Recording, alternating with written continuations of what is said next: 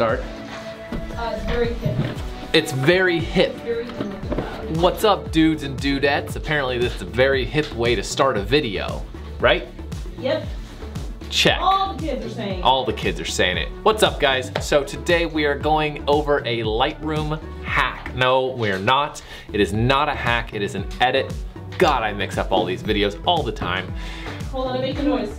She's gonna make noise. What are you, hammering? I was scooching in. Let's just get into the video.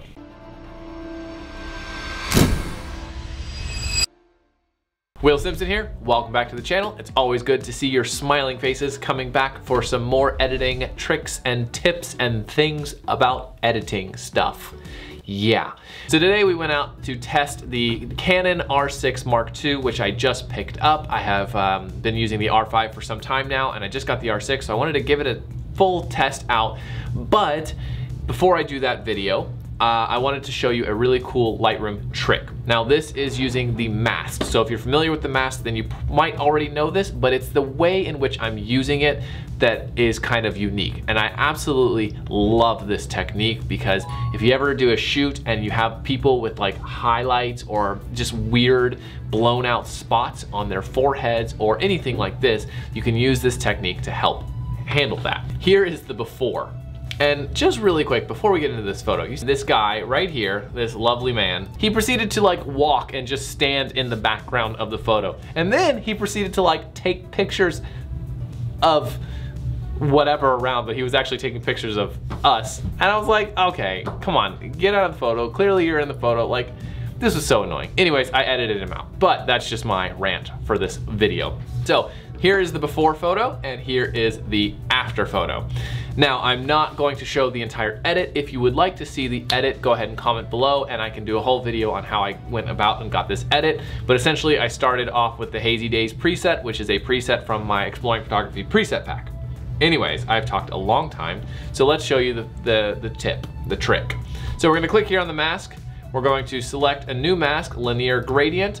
We're going to drag it down just to kind of get a little bit of her face on her highlight, on her forehead. Let it go. We're going to push and hold Alt or Option. Option on a Mac, plus Intersect, go to Select Subject, and boom. Now we have a perfect linear gradient just on our subject's forehead, and we can adjust it as we need it to make it darker, lighter, however, but it is a beautiful, beautiful linear gradient. Now this works with any freaking masks. If you don't have the Alt or Option button, which I don't know why you wouldn't, let's use a radial gradient here. Let's just put it here just for the fun of it. I'm gonna go click the three dots, go to Intersect Mask With, select Subject, and boom, now we have created a radial gradient, which is intersected, and we can adjust this however we want. Now you can work this with any mask. Let's even go farther. Let's create a brush here.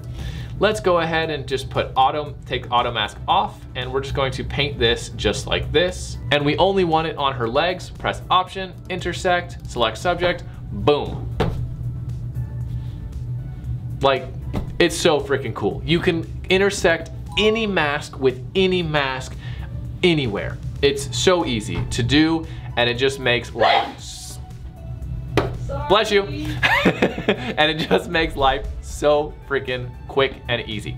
So that is our Lightroom trick of the day. I hope that was helpful. Go ahead and hit the like button.